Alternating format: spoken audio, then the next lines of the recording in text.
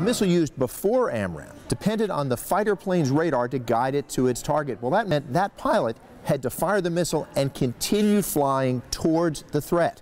What makes AMRAAM so different is it has its own built-in radar, so the pilot can fire AMRAAM, peel off to safety, or take on a new target. The missile does its job so reliably, 36 friendly countries carry it too. Air Force Colonel Brian Henson says that's a tribute to the Raytheon workers who help AMRAAM fly. When you sleep at night, know that those parents of those warfighters, they're sleeping well at night because you are giving them the tools to not only execute, to come back and do it again. Or not execute because no one else will come up and dare even try to touch us.